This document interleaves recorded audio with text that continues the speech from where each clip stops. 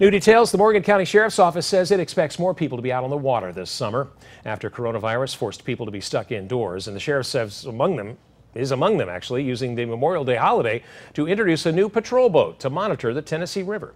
WAAY 31 Stephen Dilsizian is live at Rhodes Ferry Park with what deputies will be looking for this summer. Stephen. Yeah, Dan, here in Decatur, there were plenty of boats out on the Tennessee River today celebrating the holiday. Now, deputies tell me they've seen more boats on the water at this time in the year compared to the same time in years past. And they say the coronavirus could be a big reason why. Restrictions like social distancing come naturally when on a boat. You can easily socially distance yourself out on the water. So that's why we think we saw it pick up sooner than in years past. You can get out here on your boat with your family and have a great time.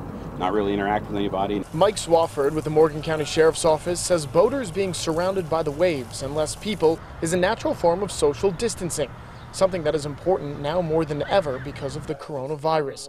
Deputies are prepared to see more people on the water, itching to get out of the house. And then the other thing is there just wasn't much you could do while everything was shut down. So that pushed people to the water.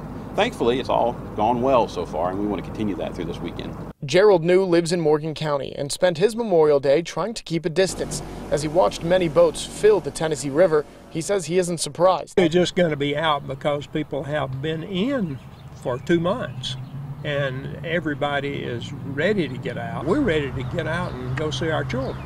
2019 was one of the state's deadliest years on water. The Morgan County Sheriff's Office did not have its own patrol boat, but now it does, teaming up with the County Rescue Squad, Decatur Police, and state troopers to keep people safe. Coming off of one of the deadliest years in Alabama waterway history, we're extra prepared this year to make sure that people have a safe, fun, enjoyable time while they're out there. Swafford asks people to make sure they have safety equipment on board and sanitize it once it's used.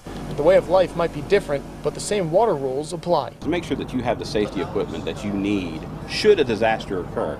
You know, it's as simple as having enough life jackets in your boat for everybody on board. Now, Swafford tells me they get calls of alcohol-related incidents, domestic violence, and any general fights with both on land and on water. Those calls don't change. They tell me that deputies are going to be monitoring any activities that are on the water, and they're going to be making sure that boats have the necessary safety gear and equipment this boating season. Reporting live in Decatur, Stephen Dilsizian, WAAY 31 News.